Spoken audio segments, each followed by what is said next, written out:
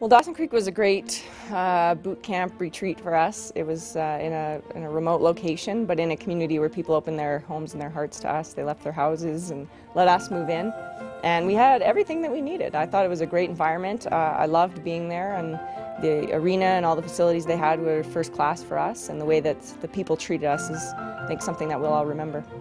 Dawson Creek was different because it really was mile zero and the start of everything for us, and because it was so remote and isolated, and the fact that these people in the community embraced us, you know, they're friends that we still have to this day, where they left their homes and we lived as a team, basically as if we were at our own homes. So that was something that we never really done before as a national team, and I think that brought us very close.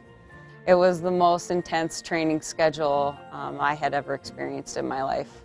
10 to 12 hours of training every single day. You know, from the moment you wake up to the moment you go to bed.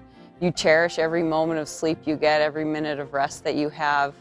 But it really helped us build that base going into the Olympic year, where there's a lot of volume. The training was intense and brutal, but we had a lot of great bonding moments as a team. I remember we had to go on a 60K bike ride out to a camping site, and we camped all weekend, and you know, we had campfires at night with s'mores and singing songs or whatever around the campfire, but just hanging out with everybody and spending that time together. Memories like that, it was incredible. Dawson Creek was an absolutely phenomenal host city.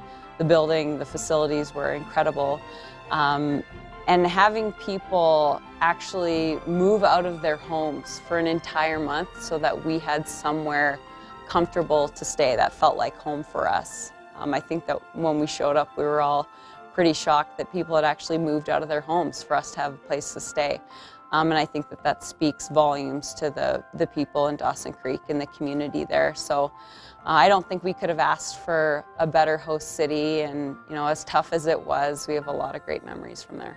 I remember rolling into Dawson Creek and my mind being blown at the fact that there were families that up and moved out of their house for the whole month that we were there to let us live there.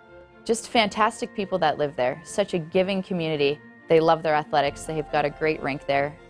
We had a great turnout when we were there. I feel even though we were there just for training, we did play some inter-squad games and people came out to watch. And I don't know, I just have so much fun going back to that time, and we reminisce about stories all the time when we were there, and I can't thank Dawson Creek enough for being such a great host, and I'm sure the under-18 girls are going to have just as much fun as we did, if not more.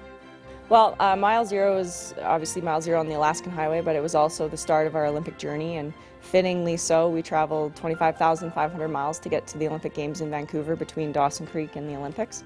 And so that was really where we built our foundation as a group. The training that we did day in and day out, and starting really at zero with a brand new group of 27 girls that were fighting for 20 spots and moving towards Vancouver. So it was you know, stressful and exhausting, very long days, and they drove us hard, but at the same time I think we managed to pull through, and that training is really what ended up with us winning the gold medal at the end of the day.